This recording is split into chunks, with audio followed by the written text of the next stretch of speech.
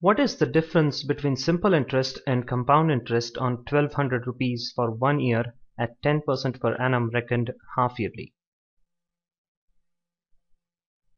Well, let us first calculate the simple interest. It is equals to PNR upon 100. The principal is 1200 rupees times N is 1 year times R is 10% upon 100.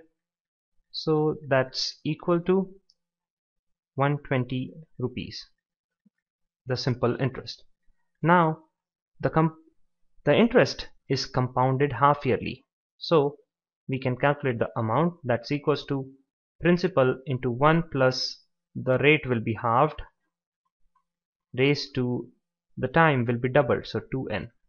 So this is basically equals to principal is 1200 into 1 plus rate is 10% per annum, that will be halved, so 5 by 100 raised to the number of years is 1.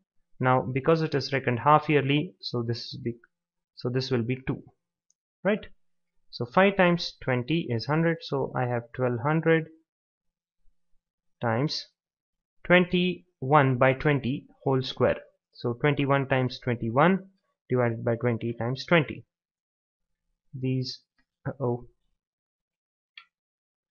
two zeros and these two zeros get cancelled out. 2 times 6 is 12 and again 2 times 3 is 6. So this is 3 times 21 square is 441 and that's equal to 1323 and that's the amount. So compound interest is equals to amount minus principal, and that's 1323 minus 1200 and that's equals to 123. So the difference is 120 or 123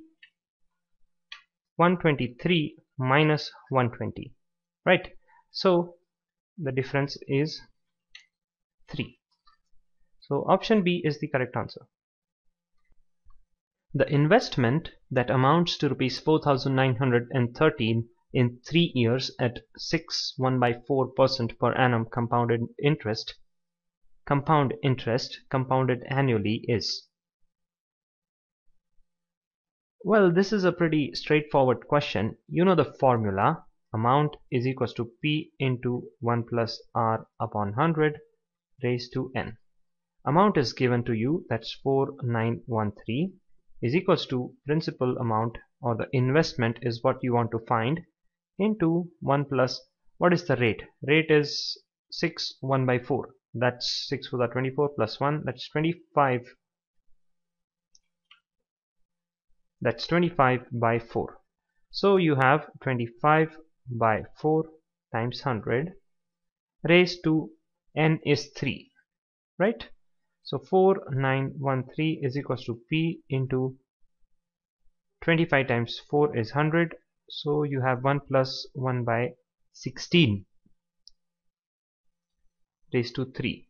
So again 4,913 is equals to P into 17/16 cube. So therefore P is equals to 4,913 times 16 times 16 times 16 divided by 17 times 17 times 17. Now 17 cube is 4,913, so this gets cancelled out. So P is equals to 16 cube, and that's 4096. So option D is the correct answer. The simple interest on a certain sum of money for 3 years at 8% per annum is half the compound interest on 4,000 rupees for 2 years at 10% per annum.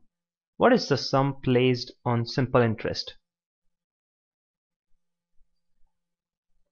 Well, it is said that the simple interest is half the compound interest.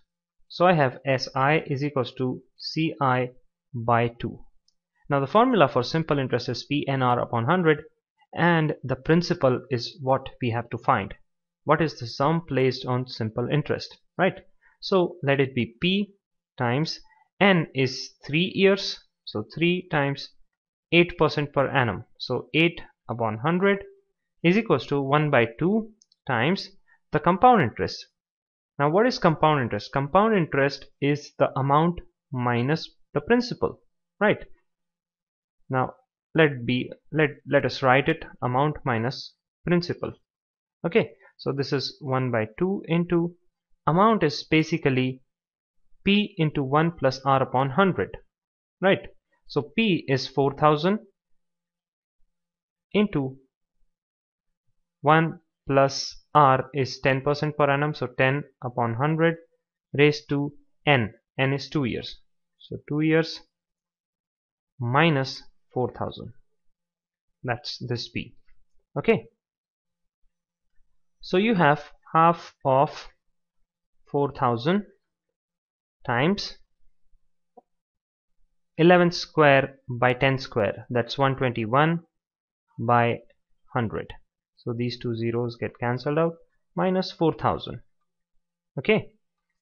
So this is also equals to 1 by 2 times 40 times 121 is equal to 4840 minus 4000. This is a bracket, right? So half of 840, and that's 420. So we have P into 3 into 8 upon 100 is equals to 420. Therefore P is equals to 420 times 100 divided by 3 8s are 24, right? 3 times 8. So 420 divided by 2 is 210. 8 by 2 is 4, and 4 times 25 is 100, and 3 times 7 is 21, so 3 times 70 is 210. So this is equal to 70 times 25, and that is equal to 1750. So this is the answer, option C. The difference between simple and compound interest compounded annually on a certain sum of money for 2 years at 4% per annum is rupees 1. What is the sum in rupees? Well, first of all, let us consider this sum as X. This is basically the principal. Now we will calculate the simple interest first. So simple interest is equals to PNR upon 100. That's X into number of years are 2. That's 2 into the rate is 4 by 100, right? So that is equals to 4 times, let it be as it is, that is 8 by 100x. That is the simple interest. Now let us calculate the compound interest. So first we'll calculate the amount. So amount is equals to P into 1 plus R upon 100 raised to N. P is, that is the principal, is X. So X into 1 plus rate is 4. So 4 upon 100 raised to 2. Right? So this is X into 4 by, 4 by 100 can be written as 1 by 25. So 25 into 1 plus 1, that's 26 by 25 square. So this is equals to 676 by 625x. That's the amount. Now we will calculate the compound interest. Compound interest is equals to amount minus the principal. So 676x by 625 minus x. So this is equals to 676x minus 625x by 625, and that is equal to 51 by 625x. So this is the compound interest. We have two equations.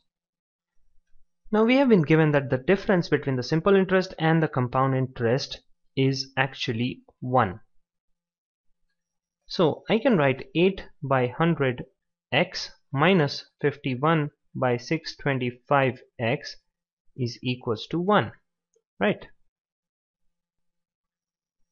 So taking the denominator as 2500, that's the LCM of 625 and 100, we have 100 times 25, so 8 times 25x minus 625 times 4 is 2500, so 51 times 4x equals to 1.